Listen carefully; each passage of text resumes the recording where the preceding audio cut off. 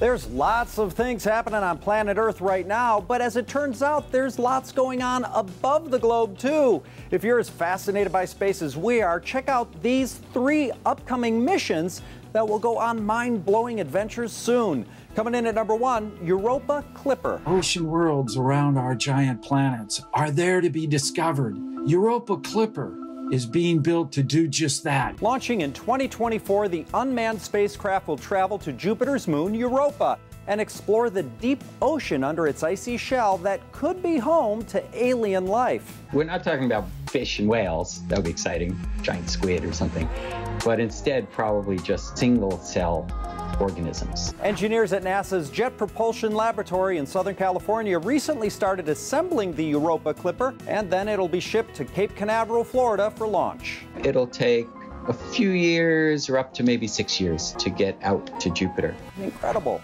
At number 2, the Da Vinci mission to Venus. Launching in 2029, the Da Vinci mission, named after Leonardo da Vinci, is designed to address fundamental questions about the origin, evolution, and composition of Venus. And it's also an acronym for Deep Atmosphere Venus Investigation of Noble Gases, Chemistry, and Imaging Mission. The probe will take about an hour to fall through the atmosphere, taking measurements and snapping images down to the surface. And when the probe finally lands, the Da Vinci probe will take the first ever close-up images of rugged mountains on Venus. Can't wait to see what it finds. And third on our upcoming space missions list, NASA's Psyche mission. The Psyche mission will allow humankind to visit a metal world for the first time. Launching next month, the probe will travel to the unique asteroid it's named after. The Psyche spacecraft is targeted to launch in 2022, arrive in 2026, and spend 21 months orbiting, mapping, and studying the asteroid's properties.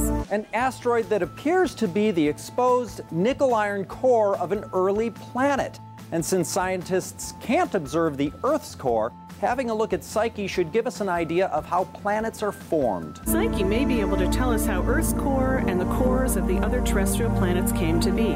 I've seen the movies. Isn't Earth's core where Godzilla lives? And those were 3 highly anticipated space missions just around the corner.